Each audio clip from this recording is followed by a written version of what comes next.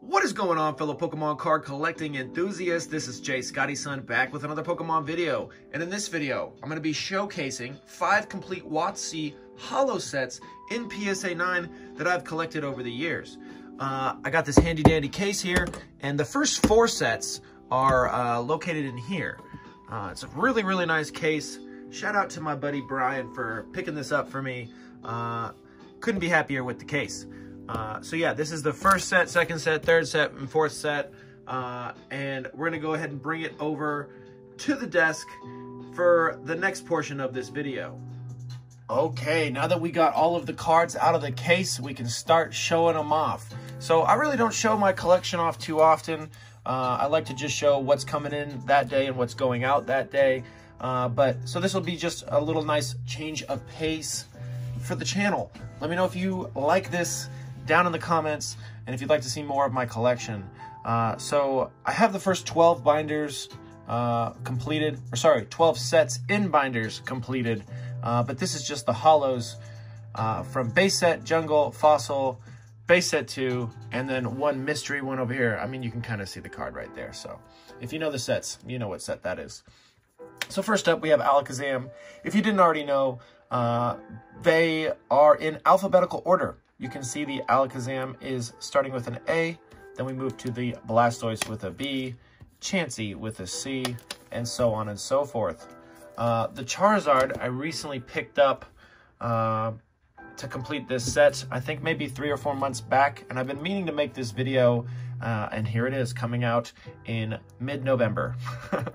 Yeah, so this is a very nice 9. I paid $1,000 for it, plus shipping and fees for taxes and whatnot. Then we got the Clefairy, then we got the Gyarados, then we got the Hitmonchan, then we have the Machamp. I sold the Machamp to a fellow named Roger in Ireland, and I didn't have this for the longest time.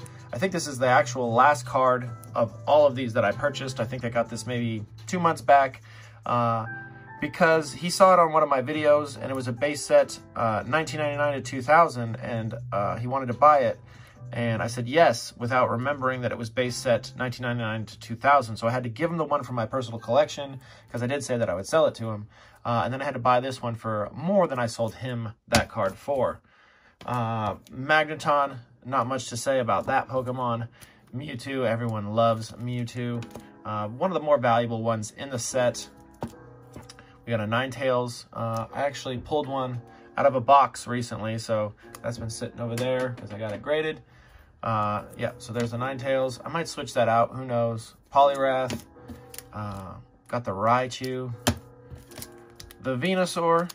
And I'm also, if you're new to the channel, I am collecting all of the non-holos from base set first edition in PSA 9. That does it for the base set. Let's get over to Jungle, and I do have it in first edition.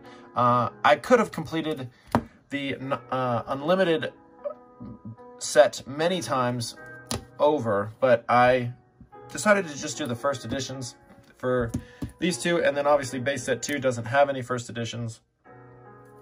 There's no base set 2 in the Japanese side of things either. If you guys find that weird, I do too, because usually we don't really get too many English exclusive sets. Most of the time, Japan gets more stuff than we do over here. We got the Pinsir. We got the Scyther.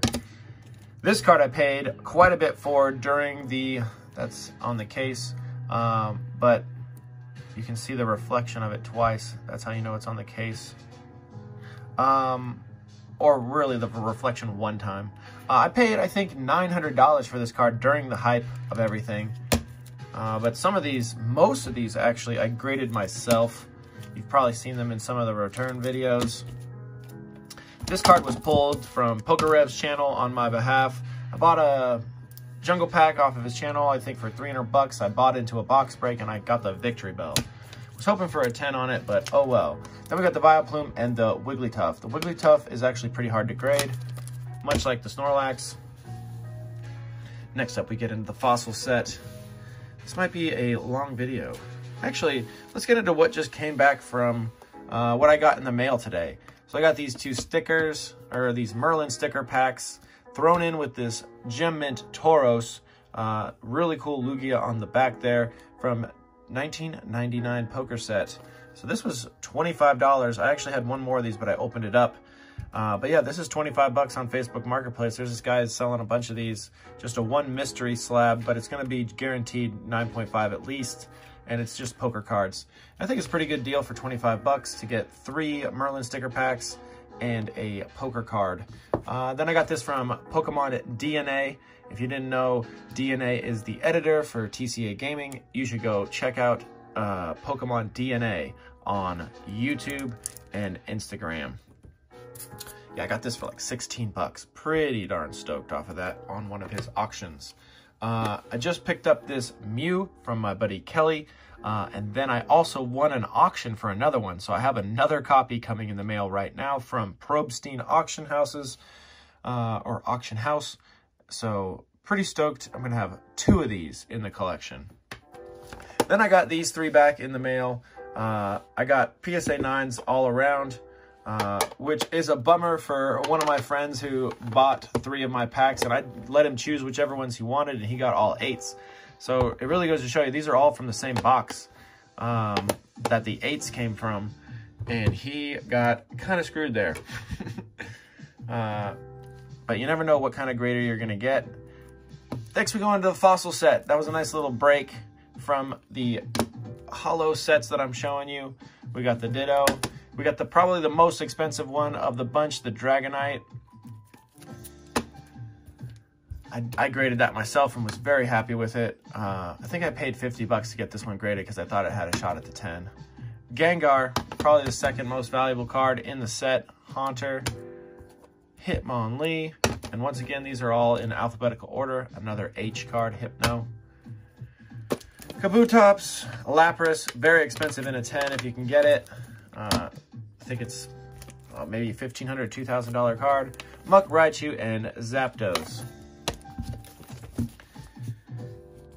I did have the Zapdos from the Cosmic theme deck, the Thunderstorm theme deck with the Cosmic Hollow pattern, but I needed to replace it with this one so that it wasn't from a theme deck. I didn't want any of these from theme decks. So what's funny is the base set and jungle set have 16 holos. Fossil set has 15 holos, and then base set 2 has 20 holos.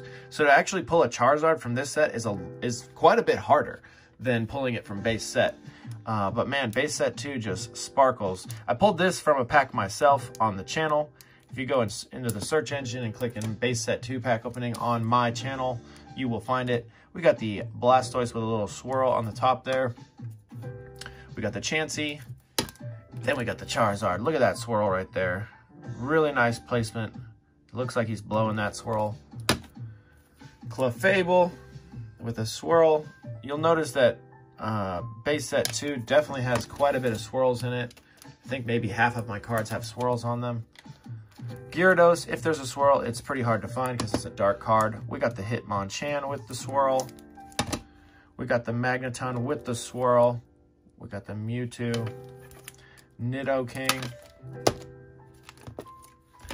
Nidoqueen with a swirl, Ninetales, swirl it up, Pidgeot, there's another swirl, Poliwrath, Raichu, lovely swirl on the top as well. Then we got the Scyther with a tiny bit of a swirl going on. Venusaur, of course no swirl on the Venusaur, he covers up most of the card. Wigglytuff, nice swirl. And then the Zapdos to finish off base set 2. And then the last set that I have completed. I thought about completing other sets, but these ones kind of just happened, you know? Well, the first 3 were purposeful, but base set 2 and Neo Discovery were kind of on accident. I just had graded lots of these cards in 9s and decided not to sell them. So there's the Espeon Fortress in a Gem Mint 10. I need that in a 9, so if anybody's really willing to buy this from me and trade theirs with it, I'd like to get a 9 and some cash for this Gem Mint 10. Hitmon top, Houndoom, Houndour, nice swirl on the back of his neck there. Kabutops, I love this artwork. It's basically like a water fossil Scyther. Magnemite, Politoad, Poliwrath,